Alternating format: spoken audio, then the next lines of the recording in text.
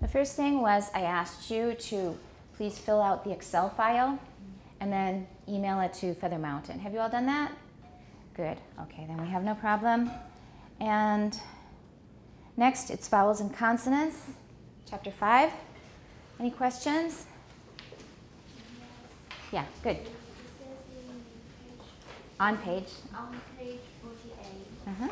The frequency of the third format. Frequency. Frequency of the third format Right. is very much affected by the position of the lips. Right. But I don't really get it. How does that relate? That's an easy question to answer. Remember for format 1, it's the flicking format and the creaky format. That's format 1. Format 2 is whistling and whispering. Format 3, we don't have any particular space that we can measure or point to. We don't have any little tests like that. Format 3 has mostly to do with lip rounding and R's, rhotics. And they go together because in English, R is rounded.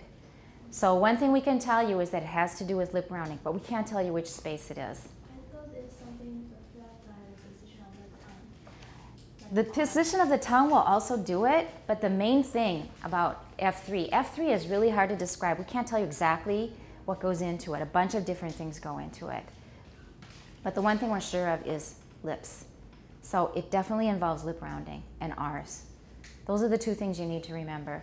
Other things are going on inside, and for all this stuff that they've written about the formants, and we rely on them a lot in phonetic analysis, we still do not understand exactly what they are, exactly what part of the oral cavity creates each format. We can only tell you generally.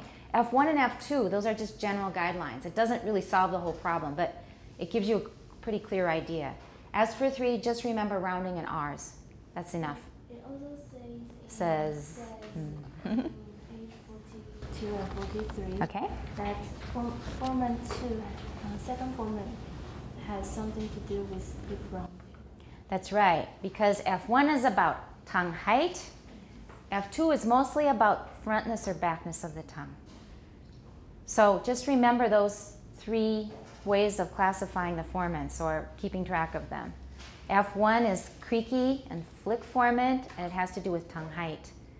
F2 is the whistle and whisper formant. It has to do with if the tongue is more front or more back. But the relationship between the tongue being front or back is not quite as 漂亮, as 干脆, as it is as tongue height is with F1. Tongue height in F1 is a pretty good correspondence. Tongue frontness or backness corresponds to F2, but the 关系 is not quite so 漂亮 as F1 is with tongue height. So 关系已经有一点点暧昧, but 跟它的前后有关. And then for 3, it's what I just described. And if you have that clear in your head, I think that's good enough. Then we're going to just start looking at numbers. Is that okay? Yeah, good. Thank you. Good question. Anything else? Anybody else questions on chapter 5 of vowels and consonants? Were there things that you really didn't get?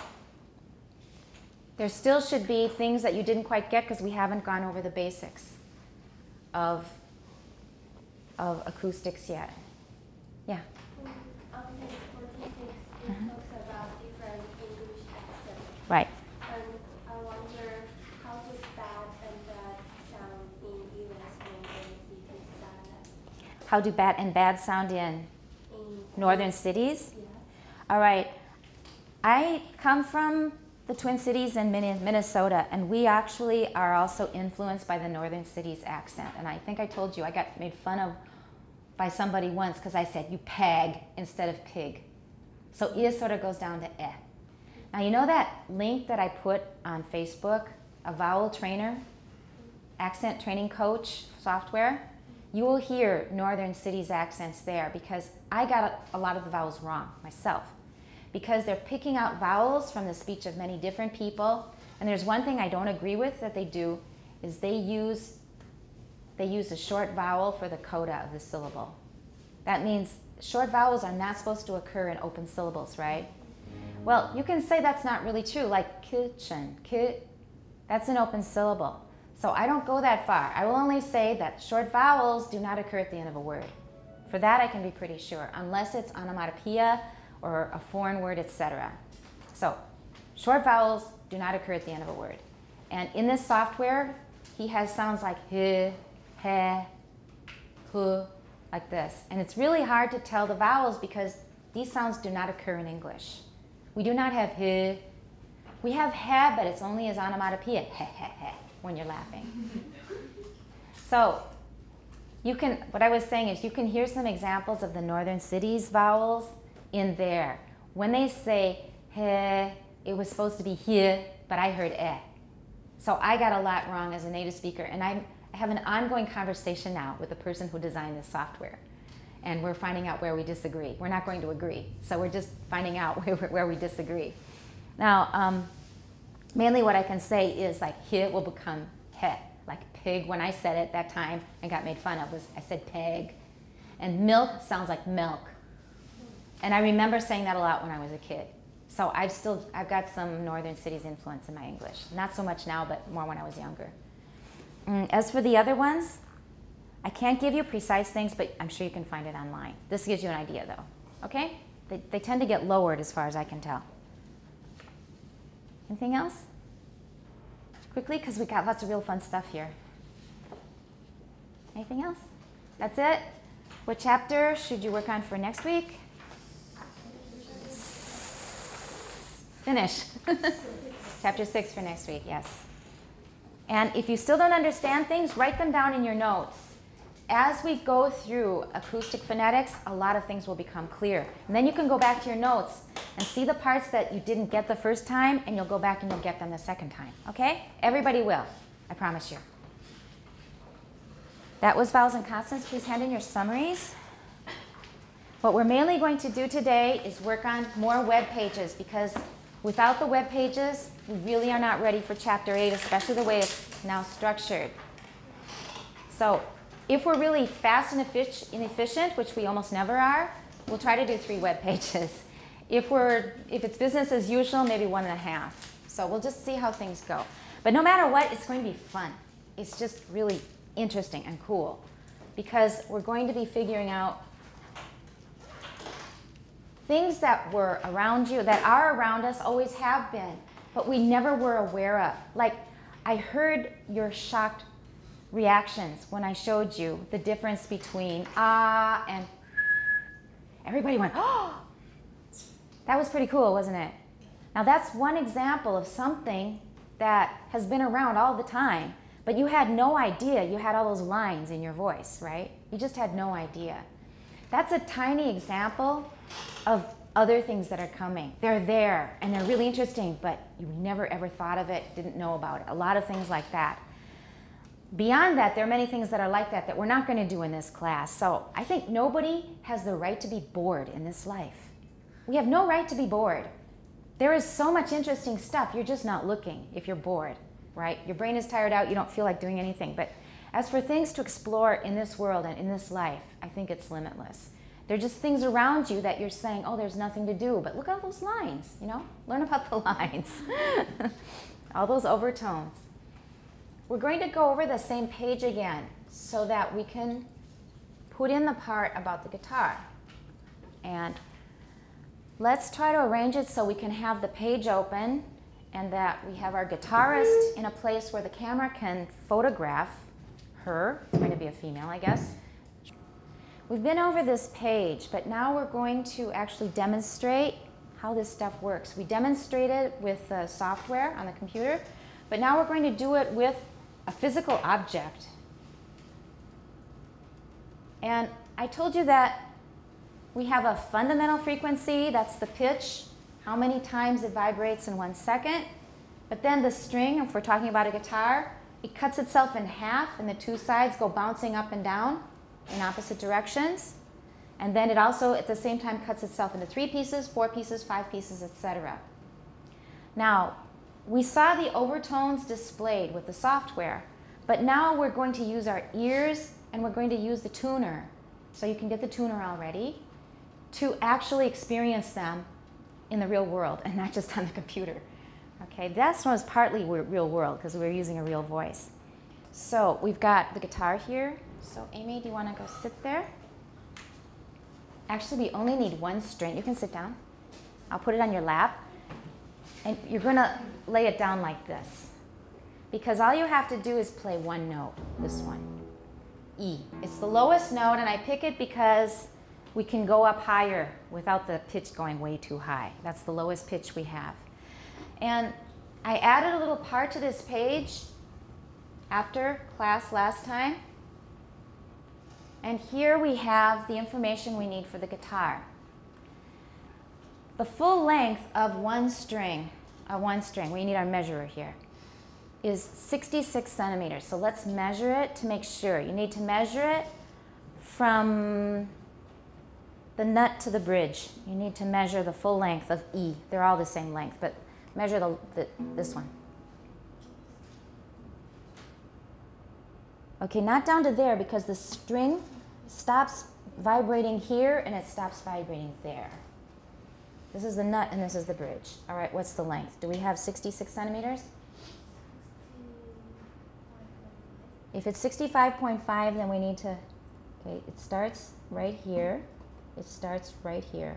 And it ends here. So it should be 66. Okay, measure it over here. Actually, this is the string we're using. Not that it should make much difference. But it should be about 66. There we go. Okay. Careful, it'll hurt your finger if you're not careful. Now, let's just listen to that note. It's a low E. This is our first note. It's the full length of the string, and we're going to have vibration like this one will help us calculate, but I've already put the numbers up, so there. There's the harmonic series. You can look over on the right side. When we play just the open, we call this an open string, it's going to be vibration mode number 1, right at the top. It's just going up and down. That's what we're hearing. That's the pitch we're hearing.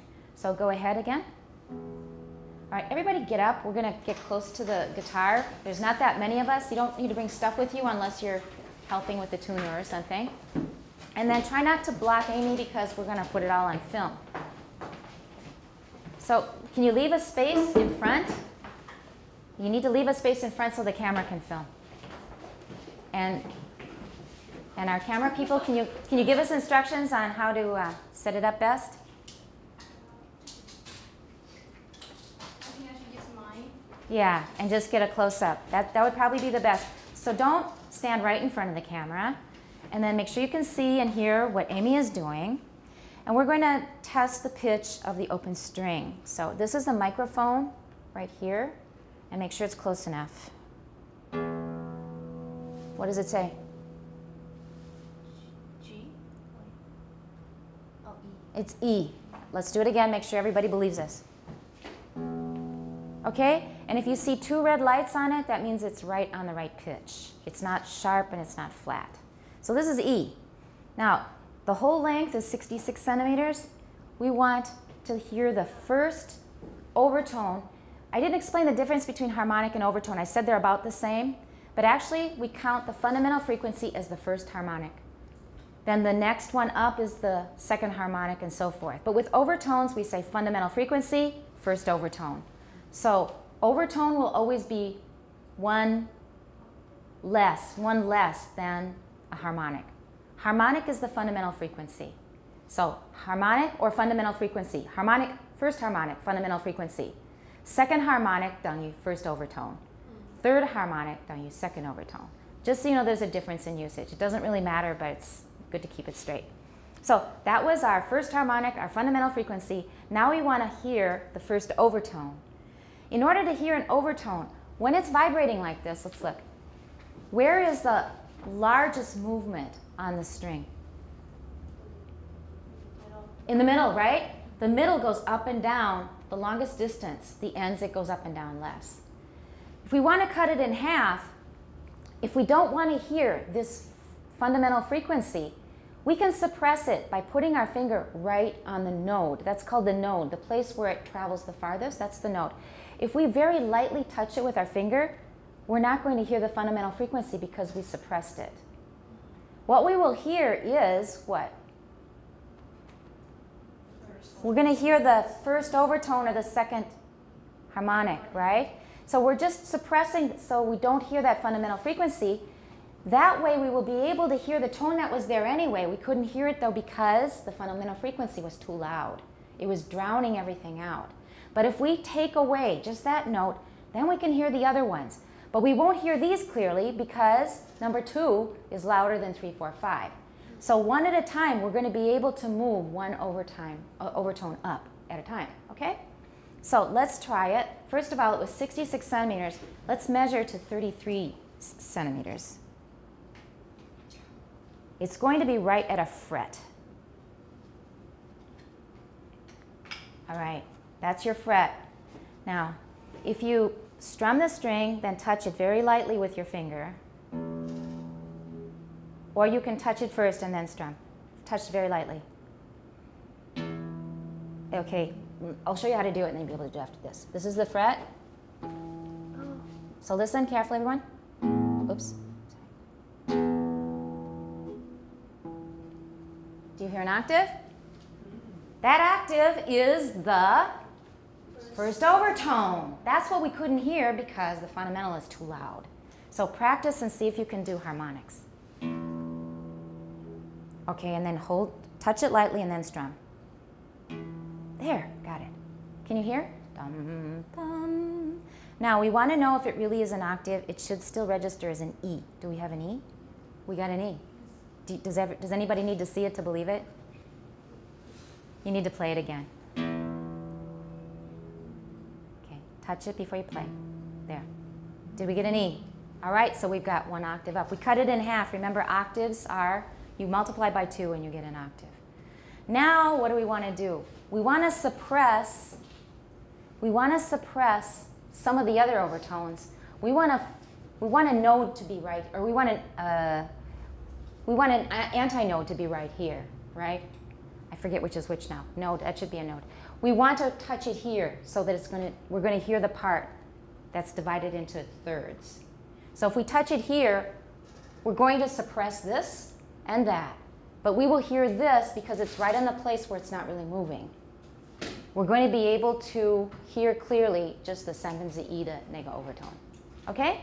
So how do we get 7Z? The whole thing is 66 centimeters? 22. So let's measure 22. You can measure from the top.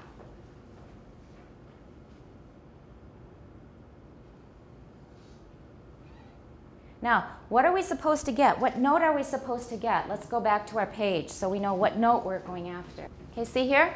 We've got 66 centimeters, we heard that. 33 centimeters, we heard the octave. The next one up is going to be an octave plus a fifth. So if we start on E, E, E, then we have to go up a fifth. E, E, E, E, that's supposed to be a B. Okay, that's a fifth up from E. So let's touch it and produce a harmonic at the 1/3 point and see if we get a B. Okay? Okay, what are we getting? We got a B. That is the 1/3 harmonic.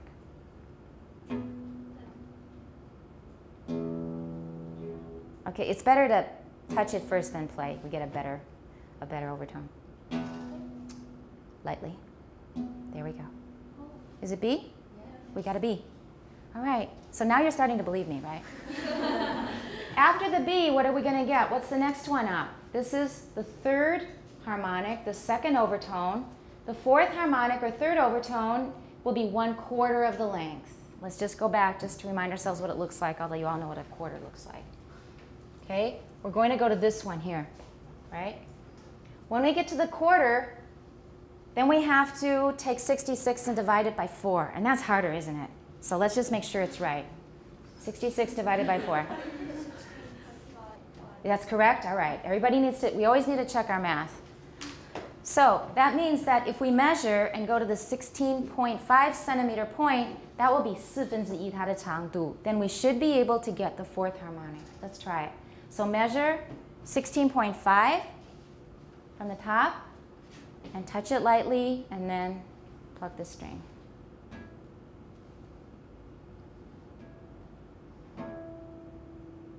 What did we get? E. We got an E. There we go. So now we're 2 octaves up. We went up 1 octave, we're another octave up. We're going to try just one more. We're going to push the boundaries here a little bit, push the envelope. The next one will be 五分之一, and that should be 2 octaves. We're already at the 2 octave place, plus a third. So it's dum, dum, dum. It's supposed to go up a third. It's getting pretty high there. That should be a G. Okay? The only problem is, look here. You need to look at something here.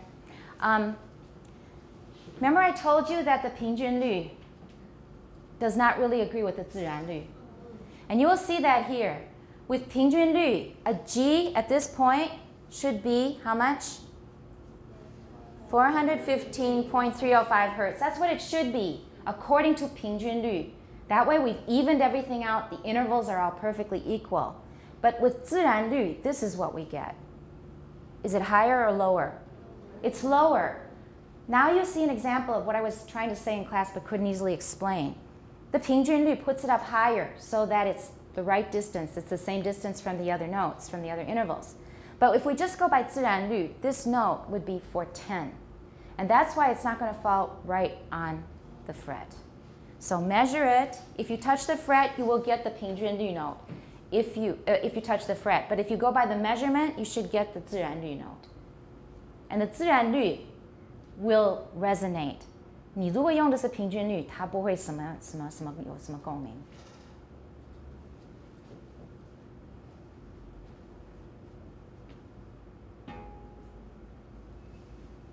Okay, try again. There we go. What did we get? G sharp. Did you see a little green light go on? That means it's sharp, or flat, is it? I'm sorry. Oh, sharp. Sharp, yeah. Okay. So it's a little bit off, 不完全一样. But we got the other harmonic. All right, how did we get those harmonics? We're suppressing the louder ones so we can hear the quieter ones. All clear? Thank you, Amy. Thank you, Yumi. Thank you. Thank you, Bella. Good. Thank you. All right, is everybody convinced? You're smiling, Yumi, so big. What are you thinking? I always think about overtone is I always mix with the fundamental frequency that I can't separate it. Unless I use electric software or use computer, and I can figure out. I don't think I can use guitar to figure out. But now you know you can do it. Because when we do things on the computer, somebody 可以动手脚. Maybe they just designed the software to fool you. But this is the natural world. It actually is that way. It's exciting when it really works. We don't expect it to, and then it works. It came out really well. You did a good job on the tuner. So we know this much. Now this page should all be clear. Did you play around with the frequency analyzer? Last time I told you about the software?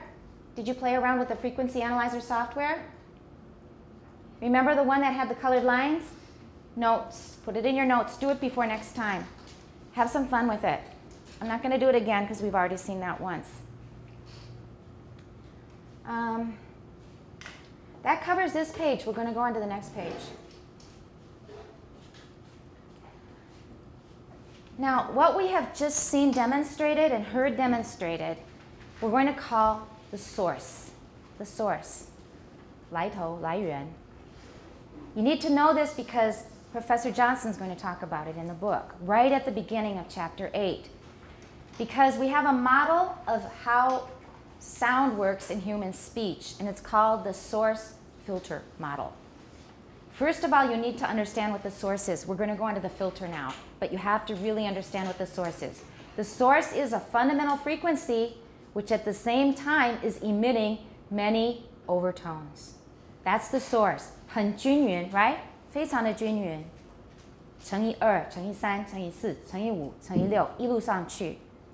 That is our source.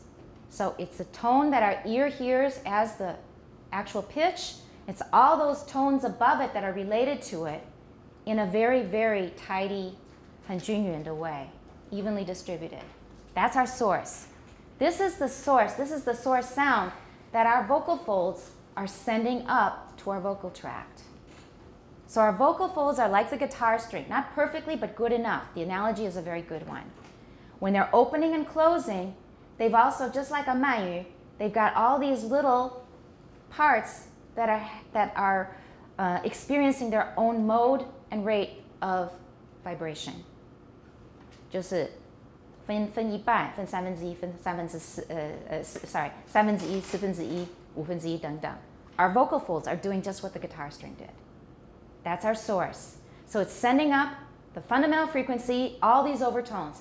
It's sending this 原料 up to the vocal tract. That's our start. That's what we call the, again?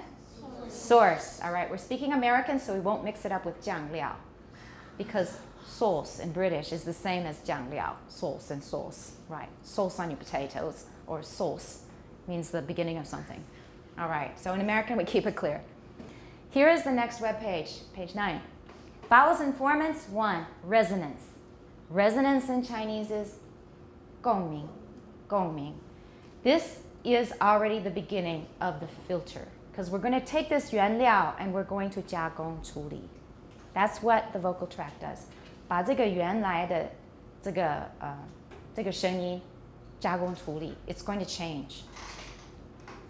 We have already learned about fundamental frequency and harmonics, or overtones. The next step to understanding vowels is to learn about formants. Resonance is 共鸣, formants is 共振风. We know that. So the 共鸣, 的那个共是同一个共. We know that all voice sounds have a fundamental frequency, that is, the number of times the vocal folds vibrate per second. And we know that in addition to this fundamental frequency are a theoretically infinite number of harmonics or overtones, or frequencies that are multiples of the fundamental frequency. These overtones decrease in amplitude the higher their frequency. So 分得越细，它的频率越高，它的振幅越小。Loudness decreases by about 6 decibels for each successive musical octave. We'll talk about decibels later, but you can first 你先做一个参考。每一跳到一个8度音，音量会降低6分贝。You can put that in your notes, because that's useful. We're going to need that in the future. Even though you don't understand about 分贝 and other things yet, probably. 你先做这个参考。So every octave 每一到一个8度音，不是每个 overtone 哦，因为不是每个 overtone 都会跳到一整个 octave， 对不对？所以每一个8度音，整个音量会降低6分贝。Okay? So far we understand 100%, right? If it's not 100%, tell me, because I want everything to be absolutely clear, because as soon as we get into physics, it's not like with 文的, you know, 你有一些东西没有听懂, they were probably just 很花俏的一个描述, doesn't matter, right? But with physics, every single bit or step is essential. Okay? Sure. Okay, we're going to describe it in these 2 pages. So this is just the beginning. That is going to be the filter. When we get to that, we're going to be describing the filter, what the vocal tract is doing to this signal that's coming up. So we will explain it. That's sort of the point that we're leading up to.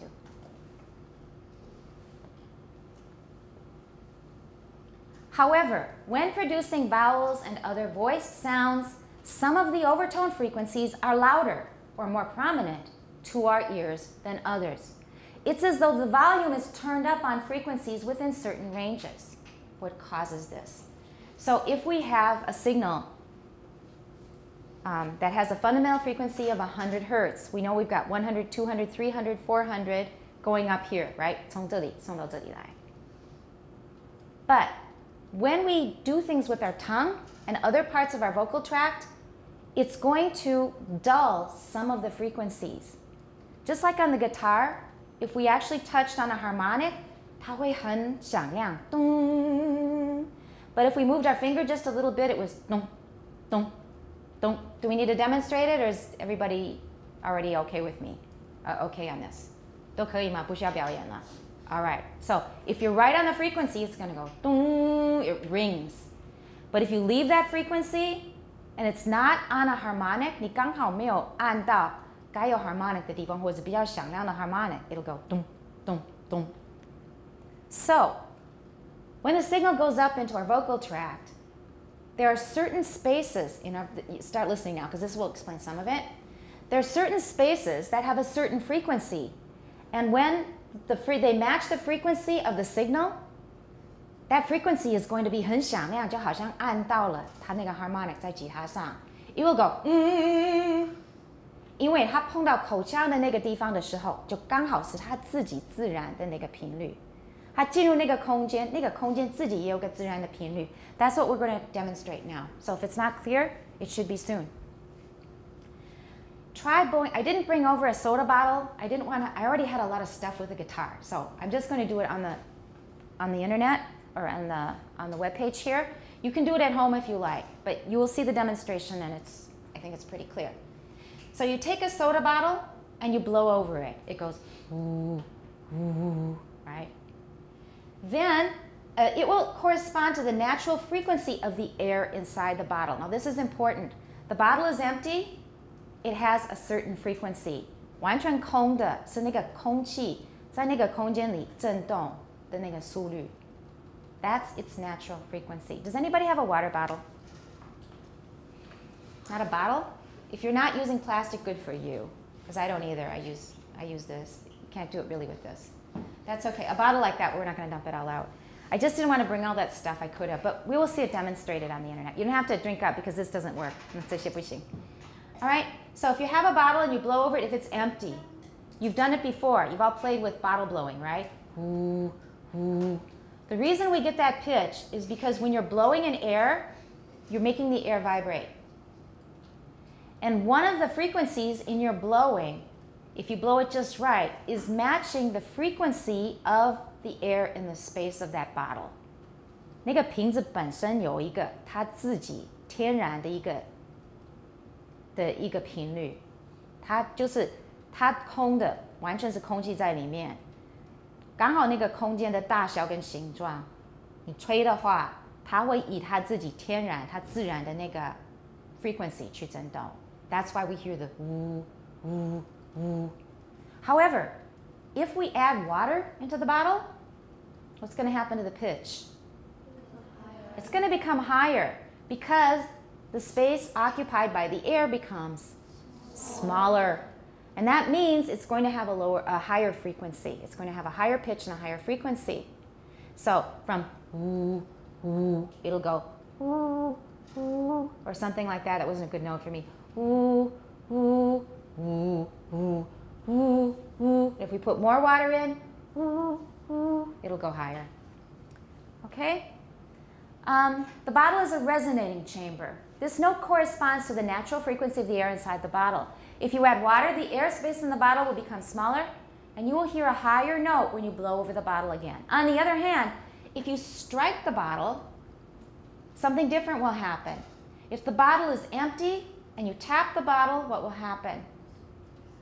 You're going to get a pretty high pitch. After you add some water and you tap the bottom of the bottle, it will go lower and then lower because what frequency are we getting? The frequency of the water vibrating. So as we get more and more water in there, the pitch will get lower and lower. But if we blow the bottle, the pitch will get higher and higher. That is resonance. Resonance. 所谓的共鸣就是这样子. That means we're exciting it at exactly the frequency, at exactly its natural frequency. 应该这么说. Exactly at its natural frequency, we're giving it excitation, either by tapping or by blowing. Blowing affects the air, tapping affects the water. We make it resonate. That's resonance. 所以吹的时候它很响亮，它很高兴，这刚好是它喜欢的频率. All right? For a virtual demonstration, visit this site and then try producing the sounds from the 3 jugs. They used to have a wonderful animation. 你可以按吹或者按敲, but they modernized their site and got rid of all the wonderful old stuff. So we can listen to it and we can look at a different site that has pictures. So this is the modernized version, and they don't have the old one up, unfortunately. It's called Jug Band Physics. Pictures are gone, it's just 文字. They don't even have the audio, but I saved the audio from 2年前，大概有10年了. They did keep the audio online. So we can listen to that. It's right here. Let's see how it goes.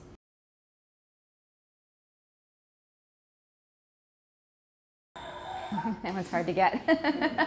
Okay, so everyone's clear on what's going on? Okay. He added a good part in the explanation that I think makes it clearer why it works, a physical explanation. When you start adding water and then you tap the bottle, what happens? Why does it go lower? What explanation did he give? As you put more and more water into the bottle is getting heavier, right? And it's hard for the vibrations produced by our sound and transmitted by the sound of our voice or by a tap or anything. It gets harder for them to move something that's heavier. The heavier it gets, the harder it is to push it into vibration. The harder it is to push into vibration, that means the vibration is going to be faster or slower. And if the vibration is slower, the pitch is going to go. So that's a purely physical reason. Just by looking at how heavy it is, you know it's going to vibrate slower. All right? So when it's empty, then of course it's easy to vibrate fast because there's nothing heavy to push. And that should make that a lot clearer, just in very, very solid, concrete physical terms. You can imagine the vocal tract as a series of soda bottles or cavities with different shapes and sizes. We're now relating this physical demonstration or set of demonstrations to the vocal tract. What happens inside, around from here to here. It's like a series of soda bottles. 好像是一连串的汽水瓶，或者那个矿泉水瓶。I don't want to talk about 汽水. I don't even like talking about it. All right. So they have different shapes and different sizes, and they're all connected together. And the source signal is going through them to come out to the outside air. As it goes through them, it's going to have its pitch. It has all those pitches there. The pitches are all there from 100, 200, 300, all the way up. They stay there. But some parts of the vocal tract have a shape with a natural frequency that corresponds to one of the overtones that you're producing. So let's say that this space in the vocal tract, our pitch again is 100 hertz. One of the overtones is 300 hertz. And we've got a space in the vocal tract that vibrates exactly at 300 hertz. So when the series of vibrations from the vocal folds opening and closing goes through that space, it's like tapping on the bottle. So it's going to make it sound at a certain pitch. 因为它刚好有个空的一个空间，它这样子弹它的时候，它就会依它那个频率去发声，它就会蛮响亮。所以呢，我们的 fundamental frequency 100 hertz is loud. We all hear it as the pitch. 这个空间它自己天然的那个共鸣的那个频率是多少？我刚刚讲300。我刚刚说300，没有。The source is 100 plus overtones. 它要透过、要经过、要穿过的那个空间，它天然振动的那个频率是多少？300，对不对？那200。有没有一个空间有200的一个 natural frequency? No， 我们就是没有200的，所以我们那个100会听得很清楚 because that's our fundamental frequency. 200没有任何东西再给它加强，可是300它经过这个空间，那个300会怎样？会because it's very happy going through that space， 因为那个 space 它自己天然、它自己自然振动的那个频率就是300，它碰到那个100、200、300那个 overtone 的时候，那个 overtone 会特别响亮。Got it? Amy, clear? Yeah? You had science before, right, or not? Yeah, some I remember. The rest of you? Tina? Sort of clear? Whoever understood me pretty well, can you please explain it one more time in Chinese? we have to go through this every semester, right? 一个关卡是那个，就是上一次讲的那个 overtones。那现在从 overtones 我们要跳到 resonance and filter. So whoever understood what I said, more or less, can you tell it again in Chinese? And if you're not quite right, I will correct you. 有没有人可以讲? Okay, let me just say it one more time. We're going to have more demonstrations that will make it clear, just like the other demonstrations did. We have a source. Its loudest pitch is 100 hertz, but it's got a series of increasingly softer pitches that are multiples of 100, which are 200, 400. So they're all coming up at the same time. So that means we're sending out vibrations at all of these frequencies at the same time. 100 is the most powerful. 200 is pretty strong. 300 is less strong. 400 is still less strong. But they're still exciting the different spaces in our vocal tract. Now we have a space here above your tongue, below your tongue. Between your lips and your tongue is another space.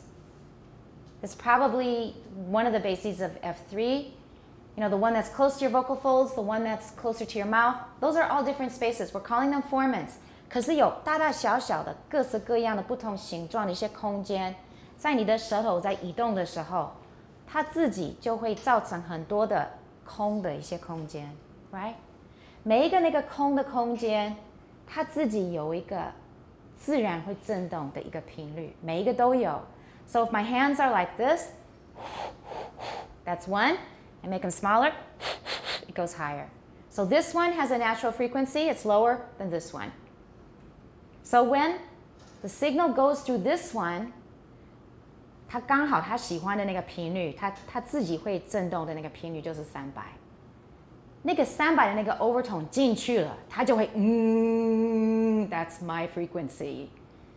另外一个空间可能比它小，它喜欢震动的速率可能是700，所以700也会使它震动，可是它会很高，然后声音比较小，它可能是这样子，这里是and they all go together.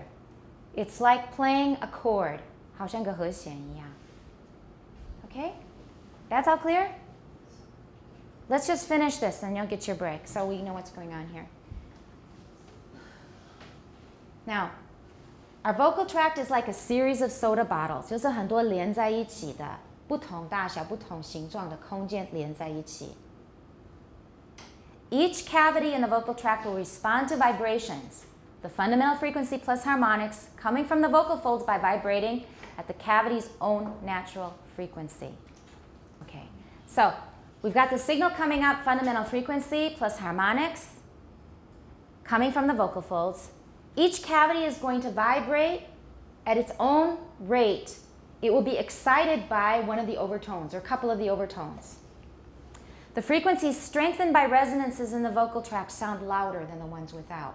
所以100本来就大声，300刚好有个空间有300这个频率，200就没怎样，我们听不到200有什么特别，可是300会很响亮，700也会很响亮，其他的就没什么，因为看它的空间，它自己自然的那个震动的那个频率，它就会加强这个 signal 这个 source signal 里面的某一些 overtones.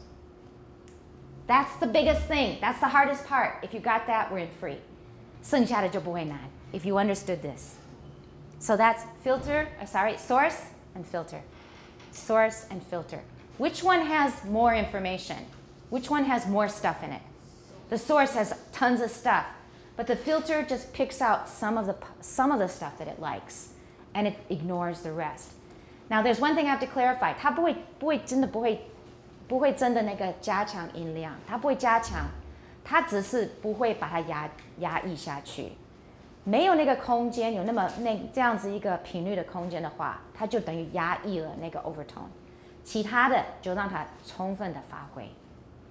Okay? So it doesn't really add volume because unless we add more energy in the system, we can't produce more energy. All it can do is strengthen, it can just sort of let us hear more clearly what's already there and suppress what it doesn't want you to hear, what is not there.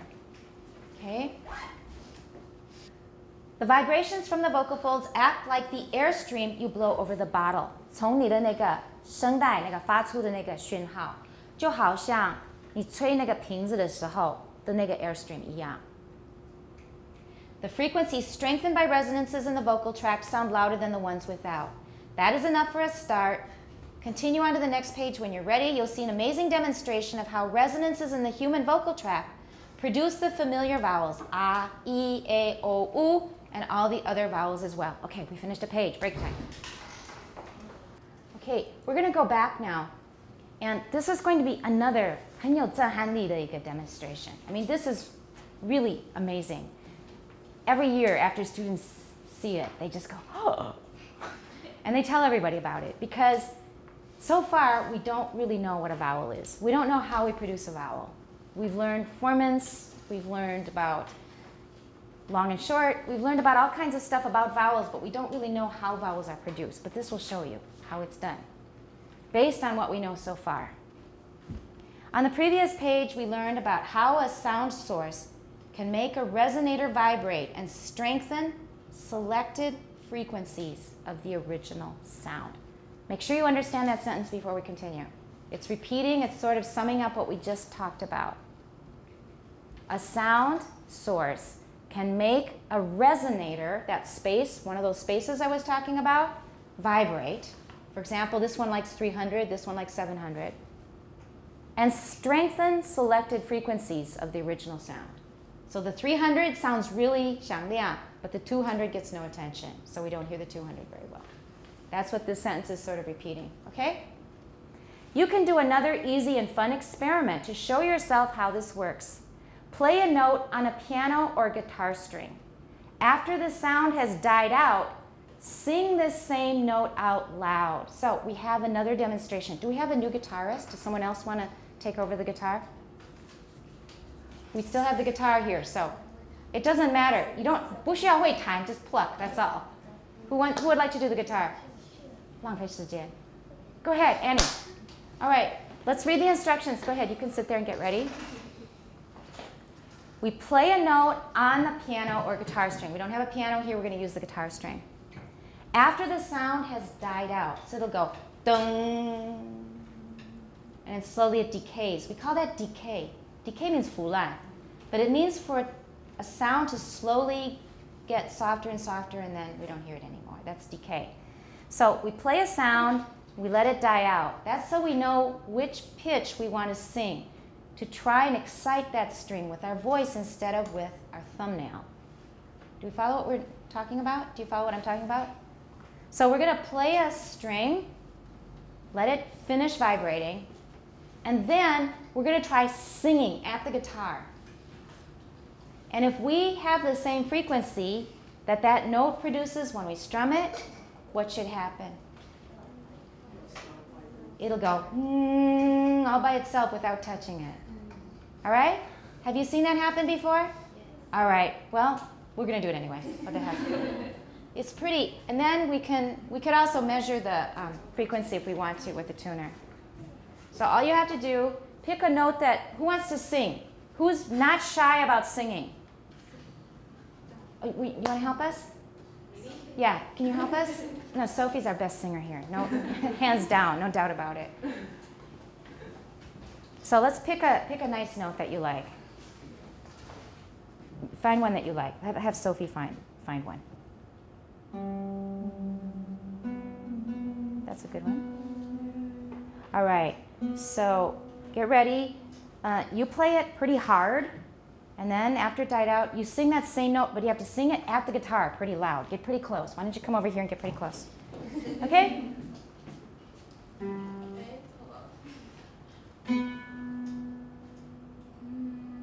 Now wait till it's done. You have to get close to the guitar. Let's get close to the guitar again so you can hear it. Everybody? So,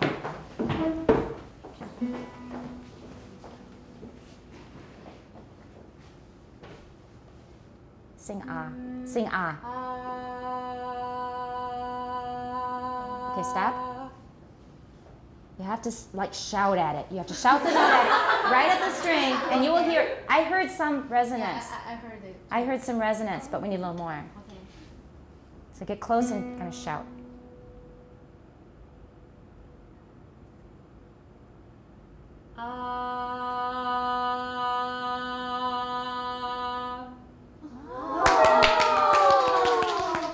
Beautiful. All right, that is resonance. This is resonance. 共鸣就是这样子。That was a really clear hum, wasn't it? It was a very clear hum. Thank you so much, Sophie and Annie. So, if we produce a vibration that's right at the same natural vibration of any kind of a body, of air, a string, of anything, if it's right at that same frequency, it's going to hum just like this, right? That's what happens in our vocal tract. When one of those overtones hits that note that that space likes, it's going to make it hum, just like that. Now clear? Okay? So let's go over this, make sure we got it.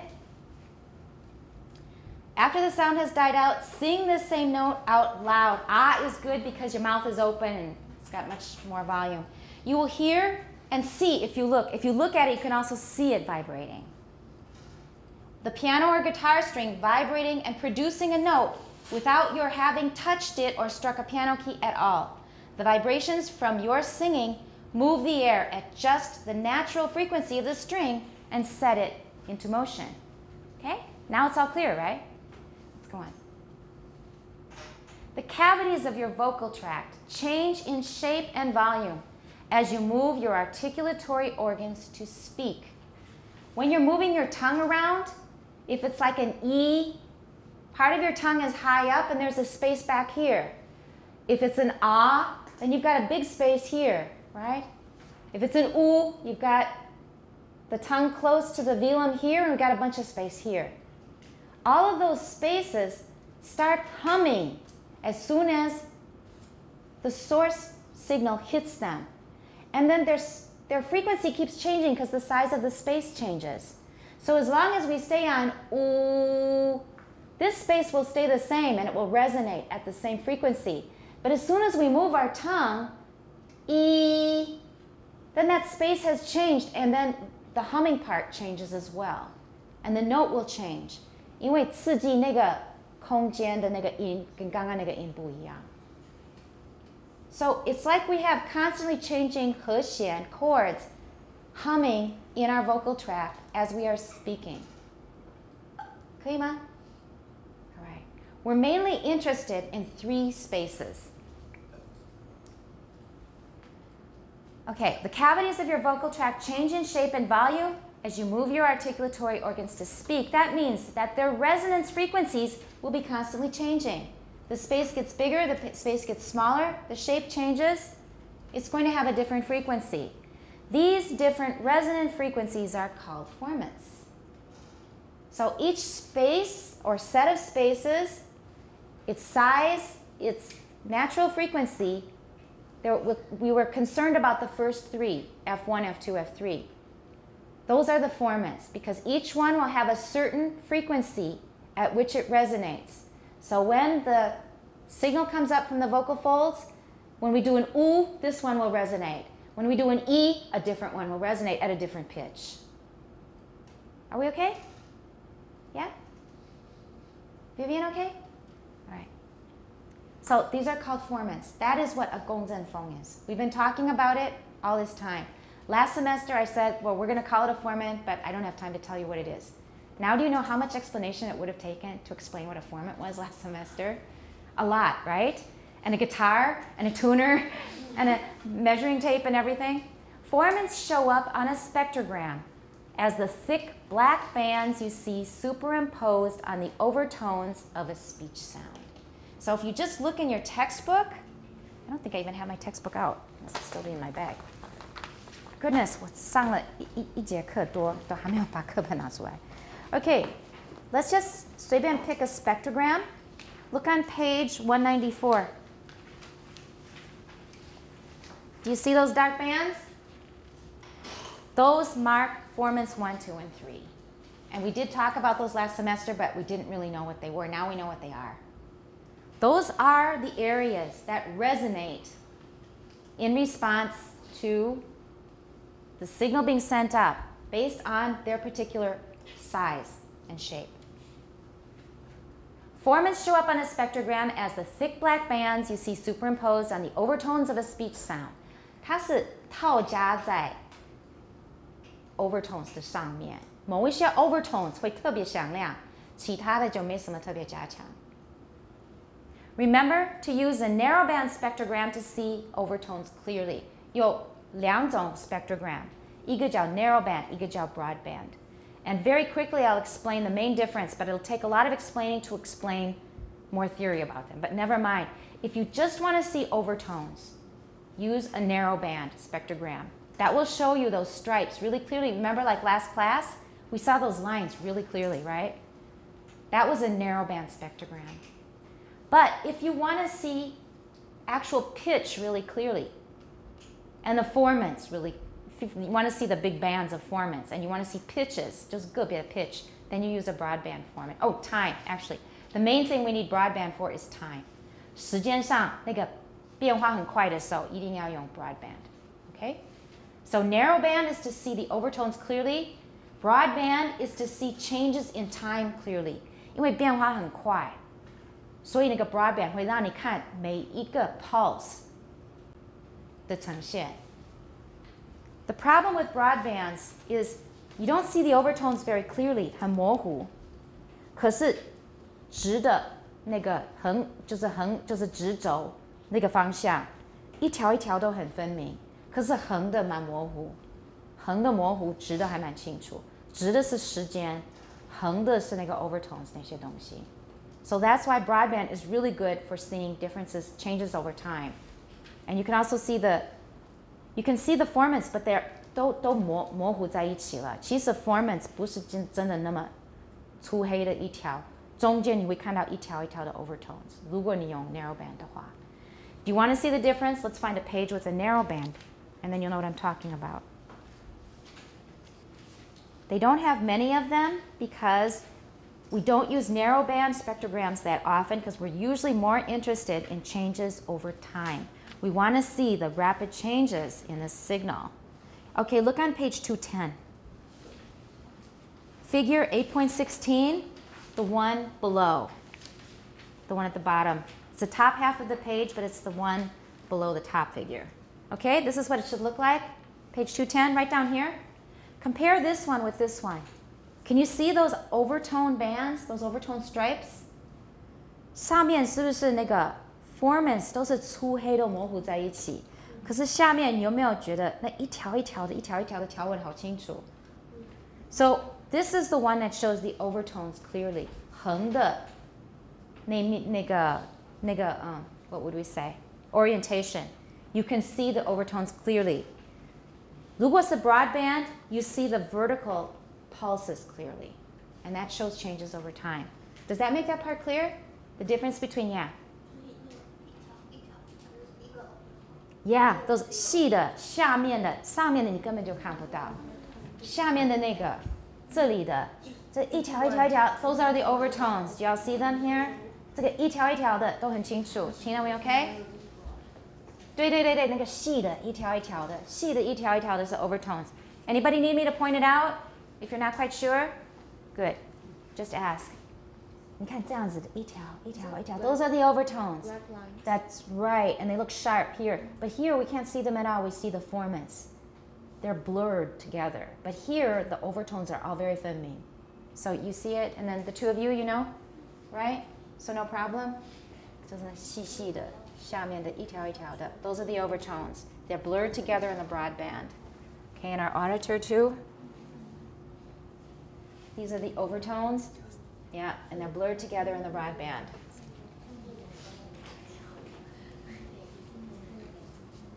Okay, the two of you? So each individual stripe is an overtone. They're all blurred together in the broadband. We can see the formants, but they blur the overtones together. 它是 overtones 构成的，可是看不出个别的 overtone， narrowband 才看得出来。This darker one are the resonance, but all the overtones are still just plain overtones. Right, they don't have anything strengthening them, making them 响亮. That's right. Still some sound. That's right, that's right. They're not being strengthened, but they're there. But they're going to be overwhelmed by the formants. That's right, okay? So, Sophie?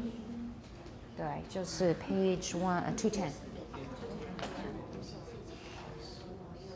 Page 210. These are the overtones, the stripes. And when it gets really dark, those are the formants. So the formants blur all the overtones together. Actually, they're there, but they're all blurred together. But here, each overtone has bending. And here we've got a formant. That's why it's so dark. Okay? Anybody else need anything pointed out or explained? 可以吗? Yeah. That's right. 它有个范围. The center frequency is going to be the most powerful. That's called the center frequency. 刚好在它当中的那个 frequency 反应会最激烈。可是左右某一个范围内，它也有一点反应，只是没有那么激烈。中间的那个最强。然后都有程式可以把它算出来。And if you're interested, we'll get into it. Not right now, though. We've got a lot of information going. Long as you understand how it works. It has sort of like a bell curve of damping. And I can tell you one more thing. I don't know if you'll get it, but I'll just throw it out there, and we may come back to it in the future. If something has a very, let's say, like a tuning fork. When you hit a tuning fork, I didn't bring one today, it goes ping, and it lasts a very long time. 因为它音调得很准，它就是发出一个音，调得很准。Right? 音差 exactly, a tuning fork. However, every object has a natural frequency, but let's say this desktop, 这个调得很准吗？这个音调得很准吗？ So let's 拍一下 see if you can hear a musical pitch of some kind. 它还是有 pitch, 可是它有没有持续很久？因为它的 pitch 调得不准，它就是很散，一个大概就那么大一块粗粗的，没有去雕，也没有去调音，它就是很多 frequency。 差不多多少就是上上下下一堆 So it does have a pitch 可是它蛮散因为它没有去调可是音差它就是特别设计来就是发出一个音就调得很准很准 That means it's only one note But this one is giving us several notes And it doesn't really care that much about any of the notes 大概就是那个范围都可以了所以这是个很花心的男生他就是见异思迁，他就是说一下子很多没关系，可是不能持久。可是这个人就很专一哦，非常专心，他只要这个音他就可以很持久。So just remember that. That makes it easy to remember, doesn't it? 反正世界就是这样子 ，right? 对他喜欢太多的频率的话，每一个都没有办法很久了。他是喜欢那个，Oh, he gets so excited. 然后呢？欲罢不能了，没有办法停下来。That's really true. Now you've understood a lot. So you're going to see different shaped curves that will describe the decay of the sound. If it is a sound like this, it will just decay very quickly. 它就是这样子一个声音，然后很快就平了，没什么声音。But if it's very, very carefully tuned or very tuned to just one note, 它的那个 decay 的时间会很长 So you'll hear that resonance going on for quite a while. All right? Now, remember to use a narrow band spectrogram to see overtones clearly. It is these formant patterns that create different vowel qualities.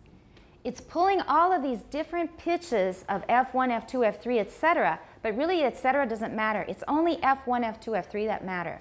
Because after starting with F4, 它会反映出，比方说你的头的大小，或者说你的那个骨头的那个密度之类的啊。But it doesn't really tell you anything about the language. It tells you more stuff about your head and about other things. So it's really only F1, F2, F3 that give us information about the vowels. So it's like a 3-note chord. 一个有3个音的一个和弦。就可以发出一个母音。Now, you're still not so sure about this. It may be a little hard to visualize. But you can see how this works in actual practice with the following remarkable demonstration from the Exploratorium Science Museum of San Francisco. I went to San Francisco in 2005 for an Mbira workshop, African thumb piano, 我去学一个非洲乐器. And I had one day at the end of the workshop before I flew back, and I was going to go to the Exploratorium and see this exhibit. But that day was Monday. So I 没有缘去 Exploratorium. But they do amazing things. If you go to San Francisco, don't do it on a Monday. Go to the Exploratorium. They have amazing exhibits. And I'm so thankful to them for this one, because this one really helps us understand vowels. It starts with a sound source. For their sound source, they don't use human vocal folds and a sound made from them. They use a duck call. Now, I have a duck call at home. I should have thought to bring it, because 今天东西带的一多，我就没想到那么多. But when you blow on it, it goes, it sounds sort of like that. Or it makes a sound like that. We'll hear a demonstration in a minute. We're going to use that for the vocal folds. In fact, if you don't have the vocal fold or the vocal tract above it, the sound of the vocal folds just vibrating, do you know what it sounds like? I'm going to demonstrate. It goes, zzz. That's what it sounds like.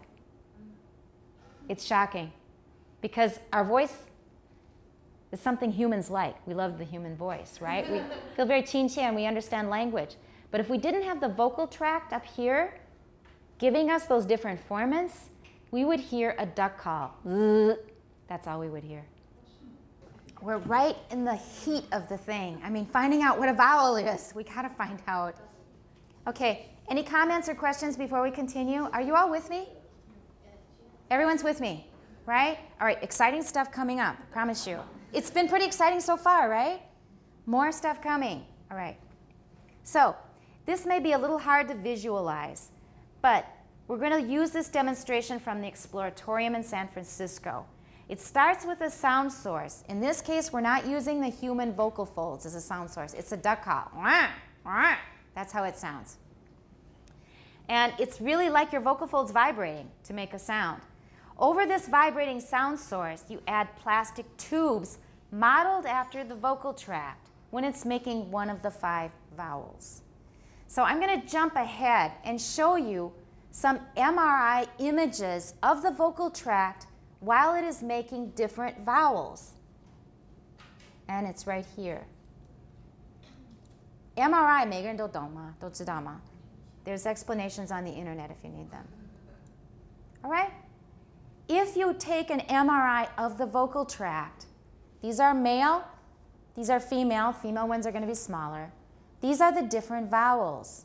This is what the vocal tract looks like when you're making the different vowels. So you can see with E, this part is very small, remember? F2 is very small with E, 对不对？舌头很靠前面，对不对？所以那空间很小。You can see that right here. That's F2. And F1 is going to be bigger. And there's E, I, A, A. And some of them I'm not sure, 因为它用的不是那个 IPA, but we will know when we hear them. And then ow, oo, And I'm not sure about them. They look like they're repeating, but we will find out when we hear the other demonstration. Okay? So we're going to go to Exploratorium. We better just close this down. Too much stuff here. All right, vocal vowels. Holoplastic models of the human vocal tract turn the squawk of a duck call into vowel sounds. To do a notice, here is the sound source. It's really a repackaged duck call. Notice the reed above. It's a reed here. 这里有一个黄，就是双簧管的簧，一个竹字头，一个黄色的黄。这是个黄，它会震动。Notice the reed above the curved wooden surface. That's this. Air blows past the reed from right to left. It's coming in here. And it's going to excite this reed, causing it to vibrate and produce a buzzing sound. That's how it sounds. 我刚模仿的还蛮像的。That's a duck call. Now, this sound that you hear is made by the reed as it vibrates. we're going to click on the following pictures. These are modeled after these MRI images of the vocal tract making different vowels. 我们就学它那个发出各种母音的声道的不同的大小，好像几个管子接在一起的那种东西。We're going to model it using plastic tubes. This is for ah. So here we've got the duck call is here. They're blowing in that sound. It's going to go in here. And we're going to see how it sounds after it goes through those tubes, those different shaped tubes. All right? 蛮像吧? Ah, it sounds like ah, right? Let's try this one. We'll try to do it, but the problem is sometimes they say, oh, this will work. Okay. The next one should be E. 蛮像吧? Okay, and remember that E has got that 很细细的一个 F2. And now we're going to this one.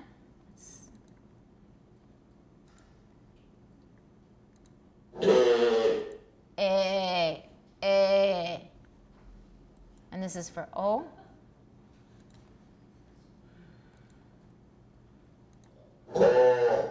Okay, just by changing the size and shape of the tubes that we pull together.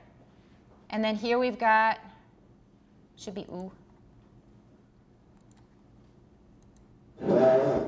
Okay, 可以吗？蛮像吧?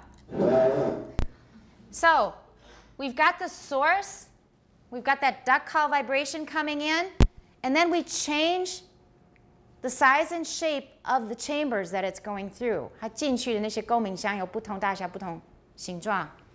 And it's going to accentuate some frequencies and suppress other ones, ignore other ones.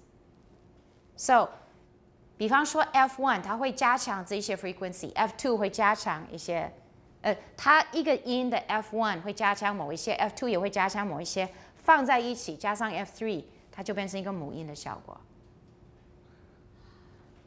Wow! Isn't it something? That's a vowel. It's 3 spaces with different resonating frequencies sounded together at the same time by the vocal folds making a fundamental frequency with a bunch of overtones. It picks the ones it likes and it sounds those 3 notes and there's our vowel. Yeah? Cool? All right, now you've been initiated. You've been initiated. Now you know something almost nobody in the Y1C knows. All of them are studying all kinds of languages, but most of them do not know this. How the stuff that they are producing to make language is made, or what causes the sound to be as it is, right? This is the coolest thing in the world, yeah. Is it possible to make like a sentence do this? You can. If you put them together and excite them, yeah, you can do that. In fact, you can do it with a computer. You can do it with actual plastic models, but it's easier to just put numbers into a computer. That's easier. And compare the shapes inside these models with the pictures shown below.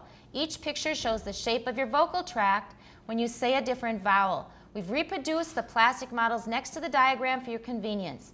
Note that while the plastic models are straight, the vocal tract is bent almost 90 degrees in the middle. So from here to here, we've got a 90-degree angle, 左右.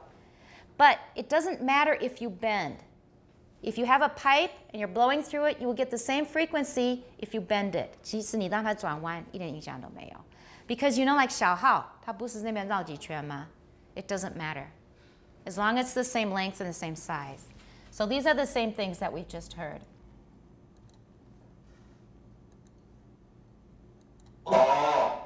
Okay, and they just let you see the plastic tube 跟那个人的那个声道，它那个相对的关系. So you can see this, and then there's the F2.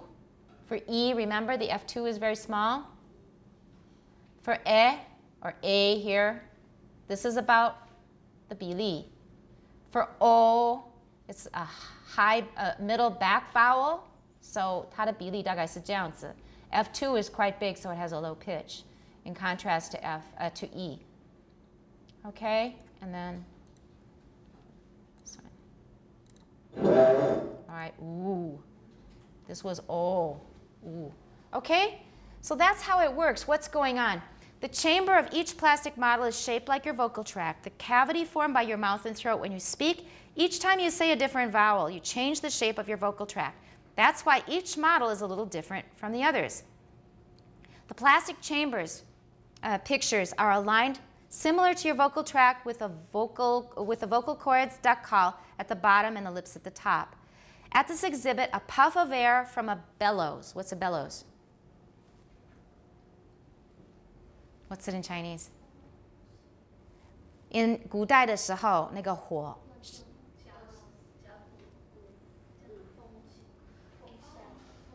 风箱，对, it's a 风箱, that's it. They have a 风箱, they have a bellows there that you can operate. You push a puff of air into the models and then they make those sounds.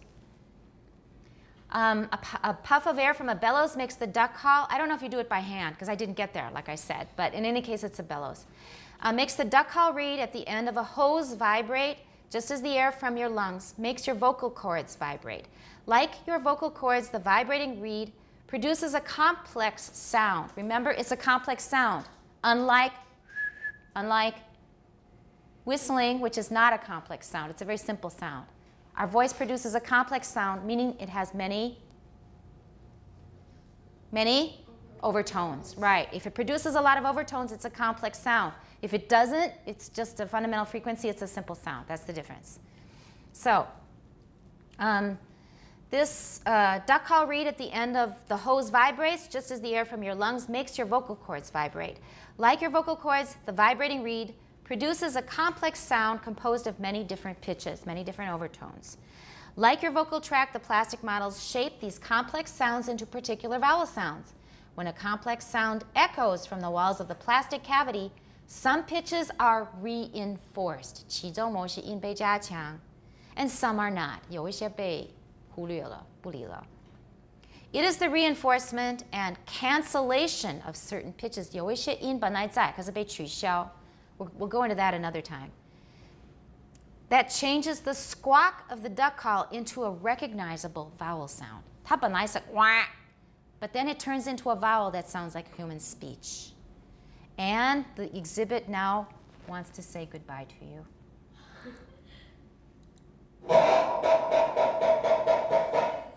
Okay, and that's the end of the exploratorium visit.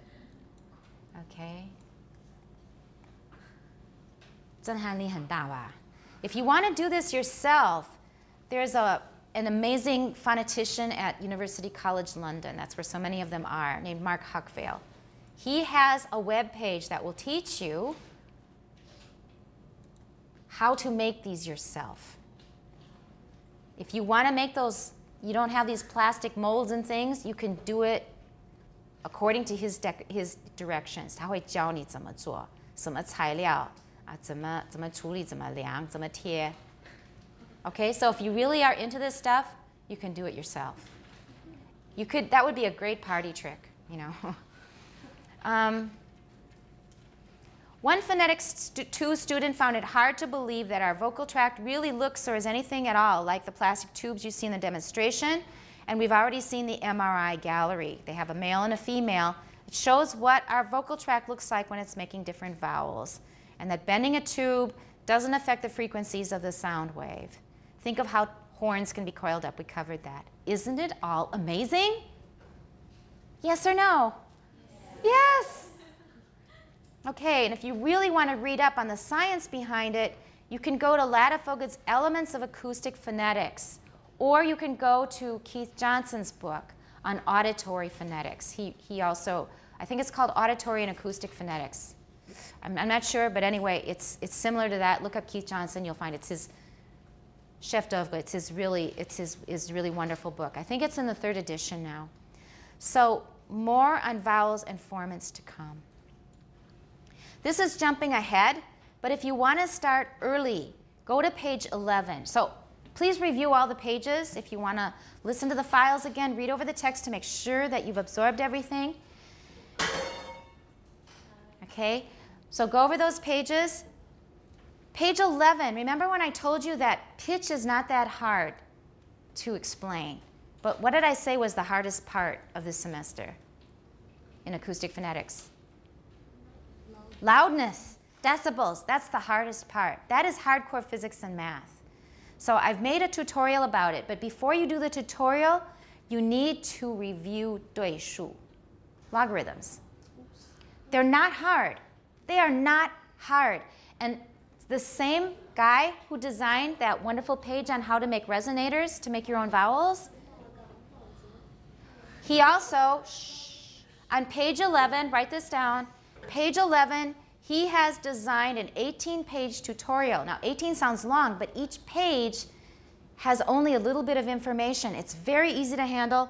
All you need is one of these. Just have one of these ready. Everybody's going to need a scientific calculator for this class.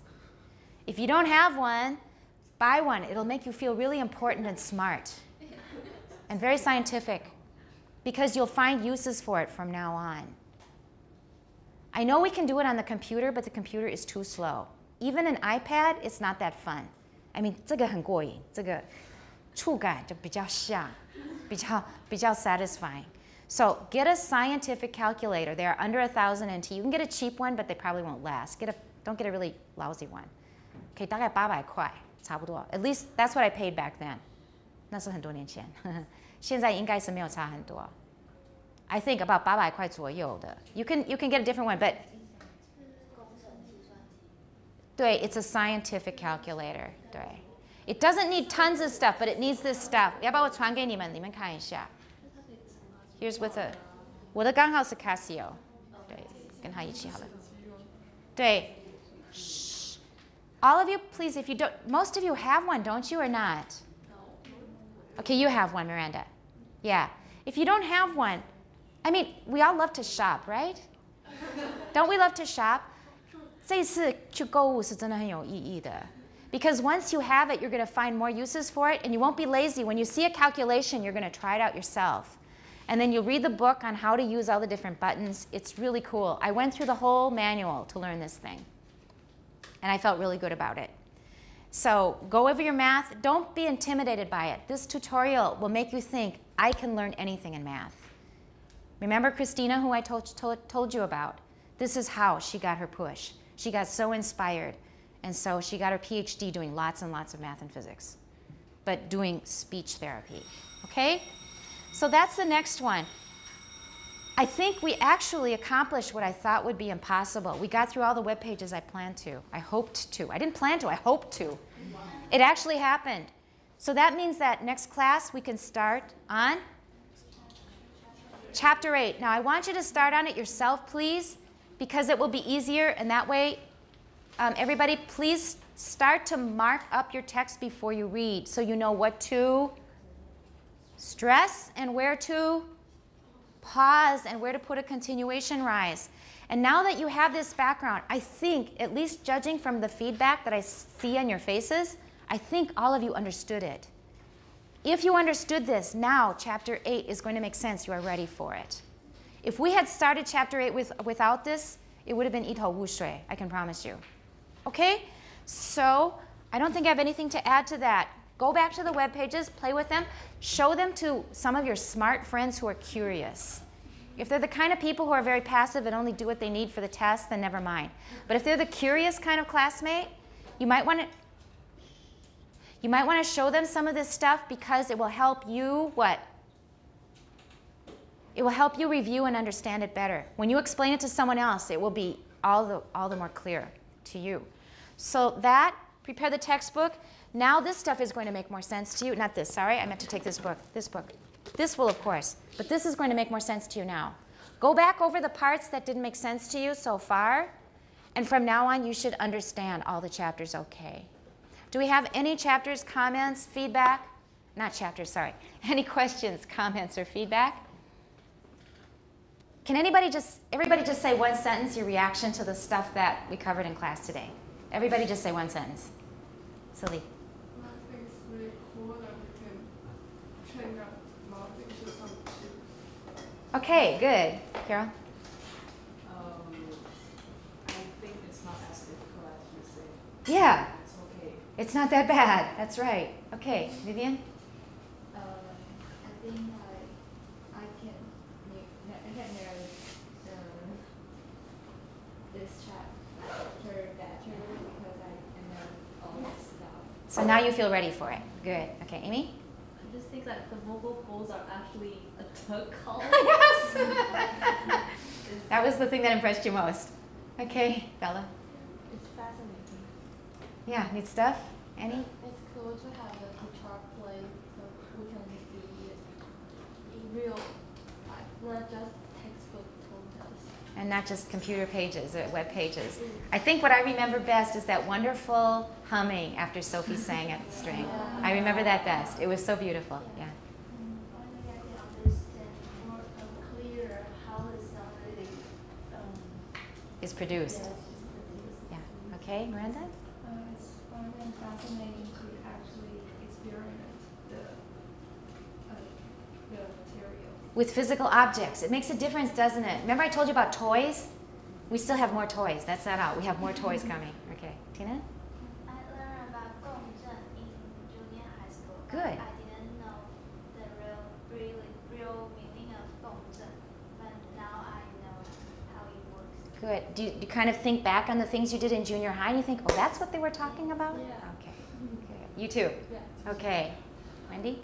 Finally can tell my boyfriend that something he doesn't know about it. Which friend? It's like a boyfriend. Ah. It's a physics student. Ah.